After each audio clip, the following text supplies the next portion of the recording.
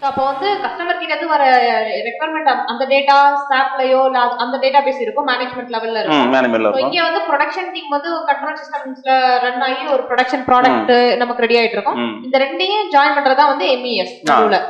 SAP என்ன உங்களுக்கு input கொடுக்குறாங்களோ அது டைரக்டா உங்களுக்கு ப்ரொடக்ஷன் டீமுக்கு வந்துரும். ஓகே. இப்ப வந்து பிளானிங் டீம் வந்து டைரக்டா சிஸ்டம் மூலமா உங்களுக்கு கம்யூனிகேட் பண்ணிடுவாங்க. ஓகே. சோ நடுவுல ஒரு சாஃப்ட்வேர் இன்டர்மீடியேட்டா இருக்கு. இன்டர்மீடியேட்டா ஒரு அப்ளிகேஷன் இருக்கு MES வந்து.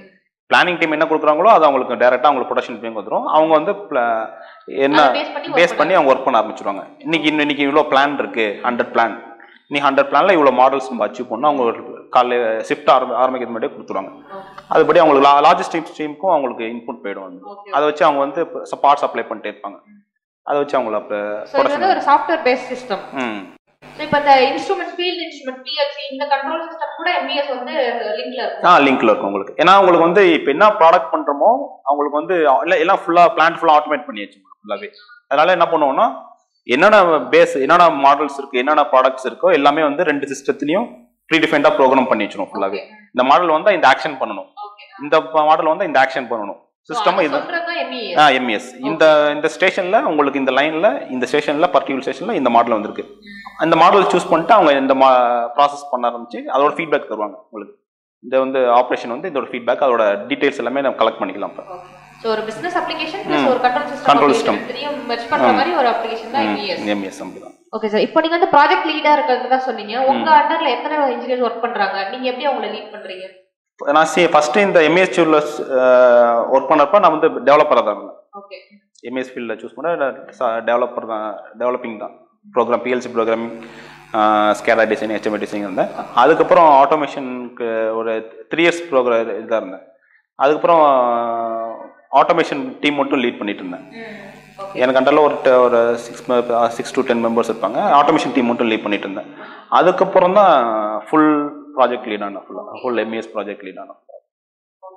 சோ இப்போ வந்து நீங்க உங்க கண்டர்ல வர்க் பண்ற இன்ஜினியர்ஸ்ல ஃப்ரெஷர்ஸ் எடுக்கிறீங்களா? MES கண்டர்ல வர்க் பண்றதுக்கு உங்க கம்பெனில எடுக்கறாங்க. ஃப்ரெஷர்ஸ் நாங்க ட்ரைனிங் கொடுத்துறோம் ஃபுல்லாவே. ஓகே. எவ்வளவு மாசம் அந்த ட்ரைனிங் இருக்கும்? மேக்ஸிமம் 3 to 6 months அவ்வளவுதான்.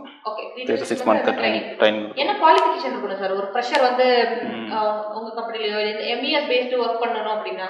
ஏனா ஜெனரலா PLC ஸ்கேடா ட்ரைனிங் தான் HPM முடிச்சு நிறைய ஸ்டூடண்ட்ஸ் ஆட்டோமேஷன் ஃபீல்ட்ல என்டர் ஆகுறாங்க. சோ இப்போ MES பேஸ்டா வர்க் பண்ணனும் அப்படினா அவங்களுக்கு என்ன ஸ்கில்ஸ் எல்லாம் இருக்கணும்னு நினைக்கிறீங்க? இப்போ ஆட்டோமேஷன் அந்த ஃபீல்ட் அந்த நாலேஜ் ஸ்கில்ஸ் அந்த இன்ட்ரெஸ்ட் இருந்தாலே போதும், வேற ஒன்றும் தேவை. அதை வச்சு நாங்கள் ப்ரோக்ராம் இதெல்லாம் நாங்கள் கொடுத்துருவோம். ப்ரோக்ராமிங் ஸ்கில்ஸ் எல்லாமே நாங்கள் ஆட்டோமேஷன் ஆனாலும் சரி தான், இல்லை சாஃப்ட்வேர் சைட்ஸ் தான். அந்த கேரியரோட இந்த இன்ட்ரெஸ்ட் மட்டும் இருக்கணும், அவ்வளோதான். ஆட்டோமேஷன் ஃபீல்ட்ல போகணும் அப்படியே அந்த இன்ட்ரெஸ்ட் மட்டும் தான் போதும், அவ்வளோ கேரியர் இன்ட்ரெஸ்ட் மட்டும் தான். Okay sir. இப்போ ஆட்டோமேஷன் நீங்க ஆல்ரெடி சொன்ன மாதிரி salary வந்து ஒரு இனிஷியலா வந்து கம்மியா இருக்கு அப்படி. சோ salary growth வந்து career growth இப்ப salary growthங்கிறது எந்த லெவல்ல இருக்கும் ஆட்டோமேஷன் ஃபீல்ட்ல? இனிஷியலா கம்மியா தான் இருக்கும். ஓகே.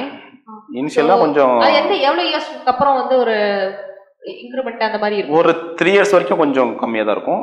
4 to 5 years கொஞ்சம் ஆவரேஜா இருக்கும். ஆஃப்டர் 5 years வந்து நல்லாவே இருக்கும். இந்த ரேஞ்ச் எப்படி சார் நம்ம ஃபிக்ஸ் பண்ணிக்கலாம்? ஏதாவது ஒரு நீங்க இந்த கம்மியா இருக்கும் இல்ல ஆவரேஜா இருக்கும்ங்கறது மினிமம் நம்மளுக்கு நாலேஜ் இண்டஸ்ட்ரியல் ஆட்டோமேஷன் வரைக்கும் ஃபுல்லா கம்ப்ளீட்டா தெரிஞ்சுக்கணும்னாவே ஒரு 3 years தேவைப்படும்.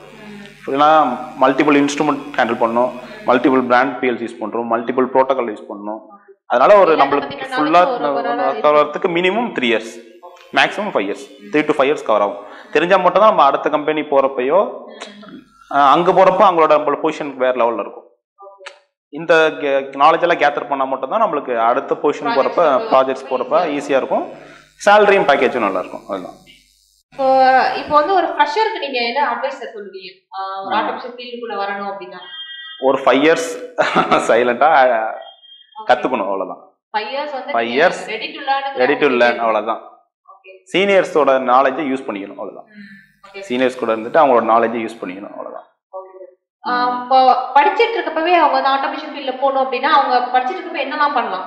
படிச்சிட்டு இருக்கும்போதே இது மாதிரி ட்ரைனிங் பண்ணலாம், இன்டர்ன்ஷிப் பண்ணலாம். கம்பெனில இன்டர்ன்ஷிப்ஸ் கொடுக்குறாங்க. சோ எவ்வளவு மந்த் கொடுக்குறாங்க? அவங்களுக்கு என்ன மாதிரி வர்க் இருக்கும் இன்டர்ன்ஷிப்ஸ்லாம்? இது மாதிரி சேம் ப்ராஜெக்ட் ரிலேட்டடா அவங்களுக்கு ஒரு பார்ட் கொடுத்துருவாங்க. இந்த மாதிரி ஒரு பார்ட் வந்து அலாட் பண்ணிடுவாங்க. அவ்வளவுதான். ஒரு 6 months கொடுப்பாங்க. மேக்ஸிமம் 6 months இருக்கும் இன்டர்ன்ஷிப். இப்போ வந்து கேர்ள்ஸ்க்கான ஆப்பர்ச்சுனிட்டிஸ் ஆட்டோமேஷன்ல எந்த அளவு இருக்கு? மேக்ஸ் இருக்கு, நிறையா இருக்குது உங்களுக்கு. கேர்ள்ஸ்லாம் இருக்குது. மெயின் நான் ஃபீல்டு போகிறதுக்கு மட்டும் கொஞ்சம் அவாய்ட் பண்ணுவாங்க. ஏன்னா டபுள் ஷூட் பண்ணுறதுனா உங்களுக்கு வந்து டைம், அவங்க கஸ்டமர் நீட் தேவைப்படும் இல்லையா. டபுள் ஷூட் எப்போ கண்டினியூஸாக இருக்கு ஸ்டே பண்ணுற மாதிரி இருக்கும். ஃபீல்டு பிளான்ட்லாம் வந்து ரொம்ப ரூரல் ஏரியாவில் தான் இருக்கும். அதனால இருக்கும். அந்த வந்து அதுக்காக தான் கேர்ள்ஸ்லாம் வந்து சைட்டுக்கெலாம் போக மாட்டாங்க. எல்லாம் ஃபீல்டு இதுமாரி panel wiring, designing, AutoCAD designing, PLC programming முடிச்சுட்டு அவங்களுக்கு கேடி கொடுத்துறது. கமிஷனிங் டீமுக்கு கேடி நாலேஜ் ட்ரான்ஸ்ஃபர் பண்ணுறாங்க இல்லையா இந்த ப்ராஜெக்ட்டு. இப்போ ப்ராஜெக்ட் எடுக்கிறாங்கன்னா உங்களுக்கு டிசைன் டீம் தனியாக இருக்கும், சேல்ஸ் டீம் தனியாக இருக்கும், கமிஷனிங் டீம் தனியாக இருக்கும். மேக்ஸிமம் ஆட்டோமேஷன் இண்டஸ்ட்ரியில் வந்து சேல்ஸு டிசைன்லாம் நிறைய பேர் இருக்காங்க கேர்ள்ஸ். கமிஷனிங் டீமில் இருக்கிறது இல்லை. ஏன்னா அவங்களுக்கு வந்து கமிஷனிங் ப்ராஜெக்ட் எடுத்தால் அவங்களை வந்து 24/7 சப்போர்ட் கொடுத்தோம். அதனால டைமிங் ப்ராப்ளம் அவ்வளோ. அதுவும் இல்லாமல் சைட்லாம் உங்களை வந்து ரூரல் ஏரியா இருக்கிறது மெயின் வந்து. உங்க அண்டர்ல இல்ல உங்க கம்பெனில गर्ल्स வந்து எவ்வளவு பேர் இருக்காங்க? நான் ஃபர்ஸ்ட் இனிஷியலா ஒர்க் பண்ணதுல ஒரு 3 பேர் இருந்தாங்க. எல்லாமே டிசைன்ல தான் இருந்தாங்க. டிசைன்ல தான் இருந்தாங்க. இப்போ இந்த கம்பெனில இப்போ ஒர்க் பண்றதுல சைட்ல கிடையாது, ஆபீஸ்ல தான். ஆபீஸ்ல இருக்காங்க. உங்க ஒர்க்கிங் எக்ஸ்பீரியன்ஸ்ல ரொம்ப எக்ஸைட்டடான மொமெண்ட் இல்ல ஒரு மறக்க முடியாத ஒரு ஒரு ஏதாவது தருணங்களா இருக்கும் இல்லையா? சோ அந்த மாதிரி ஏதாவது இருக்கா? இருக்கு. ஏதாவது ஒன்னு சொல்லுங்க, ஷேர் பண்ண முடியுமா சார்? புது ப்ராஜெக்ட் தான். புது ப்ராஜெக்ட் வந்துச்சு எங்களுக்கு. புது ப்ராஜெக்ட் வந்தப்ப எக்ஸிஸ்டிங்கோட பிஎல்சி வந்து யூஸ் பண்ண முடியாது. புது ப்ராஜெக்ட் வந்ததுனால அதே இதில் எங்களுக்கு வேற எக்யூப்மெண்ட் கிடைக்கல. அதெல்லாம் பண்ணாங்க. ஒரு இண்டஸ்ட்ரியில் பவர் ட்ரெயின் இன்ஜின் நடக்கும், டிரான்ஸ்மிஷன் கியர் பாக்ஸ், அதோட இந்த ப்ரொடக்ஷன் நடக்கிற ஏரியா. அதே பிஎல்சியில் தான் ஃபுல் கண்ட்ரோல் சிஸ்டம் ரன் ஆகிட்டு இருக்கு. இப்போ புதுசாக இன்னொரு லைன் வரதுனால இன்னொரு 20+ பிஎல்சி கம்ப்ளீட் பண்ணணும். எக்ஸிஸ்டிங் பிஎல்சியில் பண்ண முடியாது. அதனால ஆல்ரெடி 20-25 பிஎல்சி வந்து ஒரு ரன் ஆகிட்டு இருக்கு. அதை கண்ட்ரோல் பண்ணுறதுக்கு ஒரு எம்இஎஸ் கண்ட்ரோல் சிஸ்டம் இருக்கு. அடிஷ்னலாக இன்னொரு அதே 20+ பிஎல்சியில் வரப்ப எங்களாட்டி எப்படி எக்ஸிஸ்டிங் இதில் பண்ண முடியல. அது ஒரு சேலஞ்சிங்காக இருந்துச்சு. அதனால பண்ணோம், புதுசாக இன்னொரு பிஎல்சி ஆர்டர் பண்ணி ப்ரோக்ராமை ஸ்பிளிட்டிங் பண்ணிட்டோம். ப்ரோக்ராம் வந்து எக்ஸிஸ்டிங் ரன் ஆகிட்டு இருக்கிறதுல ப்ரோக்ராமை ஸ்பிளிட் அப் பண்ணுறது, பிஎல்சியில் ஸ்பிளிட் அப் பண்ணுறோம். பிஎல்சி மட்டும் இல்லாமல் பேக் அண்ட் ப்ராசஸ் எல்லாமே. அது ஒரு சேலஞ்சிங்காக இருந்துச்சு. ஏன்னா 2 days தான் டைம் கொடுத்துருந்தாங்க. டெப்ளாய்மெண்ட்டுக்கு 2 days தான் டைம் கொடுத்துருந்தாங்க. ஏன்னா சாட்டர்டே சண்டே தான் எங்களுக்கு டைம் கொடுத்துருந்தாங்க. ப்ராஜெக்ட் போயிட்டு இருந்துச்சு. ஒரு 3 month 4 to 5 months எங்களுக்கு போயிட்டு இருந்துச்சு, டைம் இருந்துச்சு. டெப்ளாய்மெண்ட்டுக்கு டைம் வந்து எங்களுக்கு 2 days தான் கொடுத்தேன். ஆனால் 1 dayலே முடிச்சிட்டோம் நாங்கள். அது டீம் கோஆர்டினேஷன் வந்து என்னோட நான் அப்போதைக்கு டெவலப்பிங்கில் இருந்தேன், டீம் லீடரில். அந்த ஒர்க்கு கண்ட்ரோல் சிஸ்டம் எல்லாம் நான் மட்டும் தான் பண்ணிட்டு இருந்தேன் ஃபுல்லாகவே. மட்டும்தான் ஃபுல்லாக அதை டிவைட் பண்ணுறது ஃபுல்லாகவே. ஒன் டேல பண்ணுறது அது கொஞ்சம் சேலஞ்சிங்கான விஷயம். அது உண்மையிலே எனக்கு அந்த கேரியரில் கொஞ்சம் ஒரு சேலஞ்சிங், ஒரு அடுத்த லெவலுக்கு நம்மளுக்கு கான்ஃபிடன்ஸ், எக்ஸ்ட்ரா கான்ஃபிடன்ஸ் தான் ஏற்படுத்துச்சு.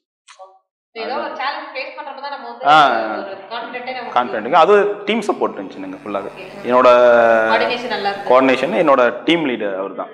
அவரோட சப்போர்ட்டில் தான் எனக்கு ஃபுல்லாகவே இருந்துச்சு.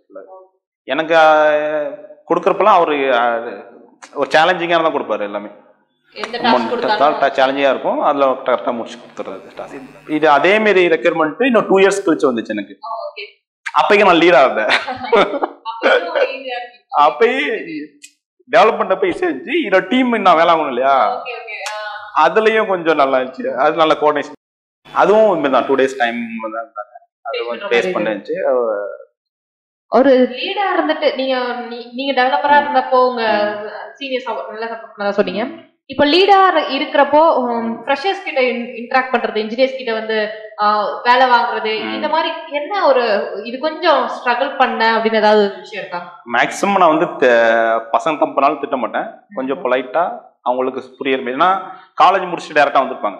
கொஞ்சம் அந்த அவங்களுக்கு ஒர்க்கிங் ஸ்டைல் வந்து அடாப்ட் கொண்டு வரணும் நம்மளுக்கு இல்லையா. காலேஜ் முடிச்சுட்டு வந்தப்ப கொஞ்சம் ஸ்போர்ட்டிவா இருப்பாங்க. கொஞ்சம் அதெல்லாம் கொஞ்சம் வந்து ஆட்டிடியூட்லாம் நம்ம வந்து நம்ம ஃபீல்டு வரப்ப நம்ம கண்ட்ரோல் கொண்டு வரணும். அப்போதைக்கு அவங்கள எப்படி மேனேஜ் பண்றது.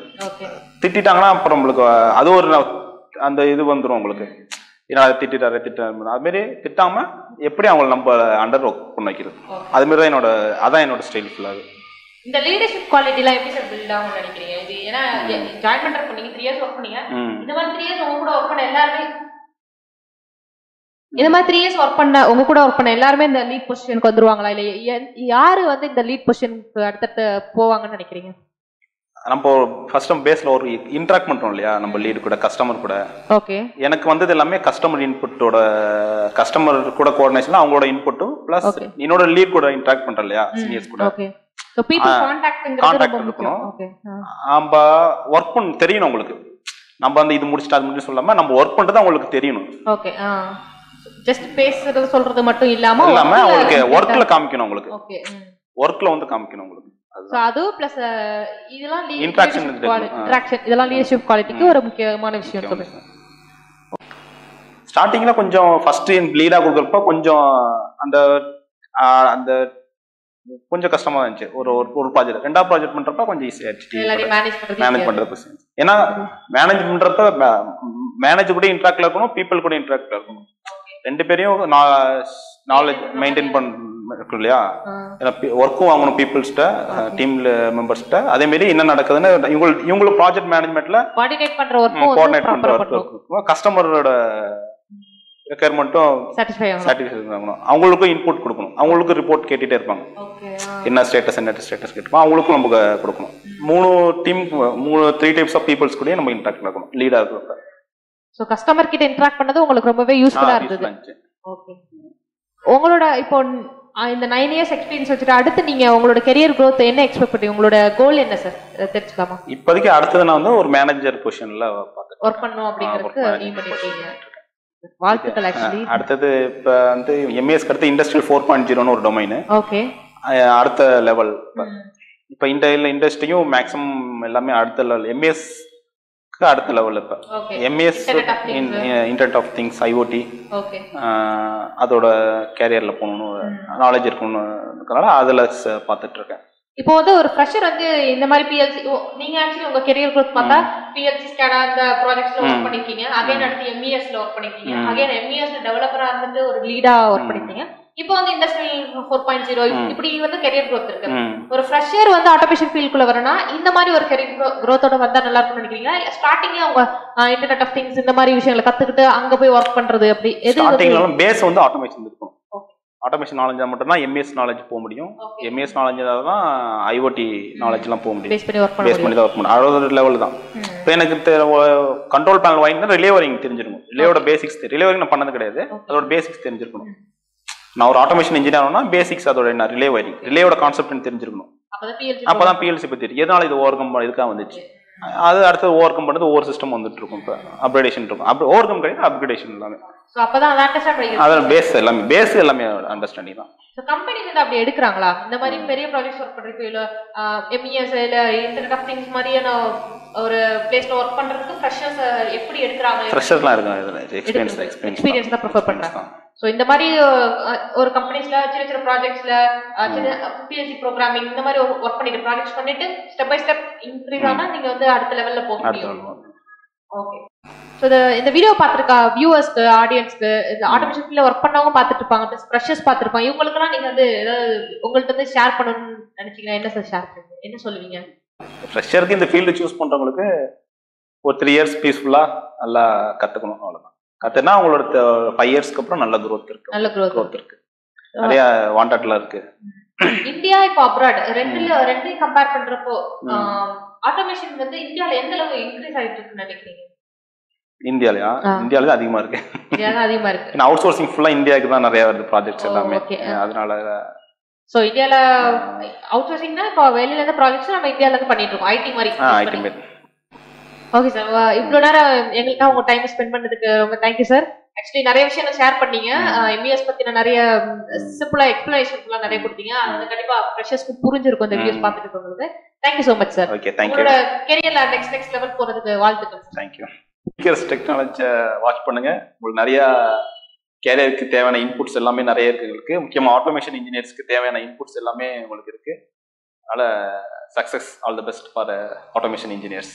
Thank you for watching this video. இந்த மாதிரி நிறைய இன்ஜினியர்ஸ் கூட நம்ம பேசலாம். சேனல் வந்து சப்ஸ்கிரைப் பண்ணுங்க, பெல் பட்டனை மறக்காம கிளிக் பண்ணி வைங்க, அப்பதான் என்னோட நோட்டிபிகேஷன் வந்து உங்களுக்கு வந்துட்டே இருக்கும். இந்த வீடியோ பிடிச்சிருந்ததுன்னா லைக் பண்ணுங்க, அப்புறம் உங்களோட ஃப்ரெண்ட்ஸ்க்கு மற்ற இன்ஜினியர்ஸ்க்கு ஷேர் பண்ணுங்க. ஸோ நீங்க யாராவது யூனிகர் ஈவினிங்ல பேசணும் அப்படின்னு ஆசைப்பட்டீங்கன்னா நீங்க யாராவது உங்களோட எக்ஸ்பீரியன்ஸ் ஷேர் பண்ணணும்னு நினைச்சீங்கன்னா நீங்க தாராளமா வரலாம். உங்களோட நம்பரு மெயில் ஐடியும் நீங்க எங்களுக்கு சென்ட் பண்ணா போதும், நாங்க வந்து உங்களை கான்டாக்ட் பண்ணுவோம். தேங்க்யூ ஃபார் வாட்சிங் திஸ் வீடியோ. இந்த மாதிரி புது புது மனிதர்களோட வித்தியாசமான கோணத்துல வெவ்வேறு தகவல்களோட நான் வந்து உங்களை மீட் பண்றேன். நான் உங்க யூனிகர். இது யூனிகர் ஈவினிங். பாய்.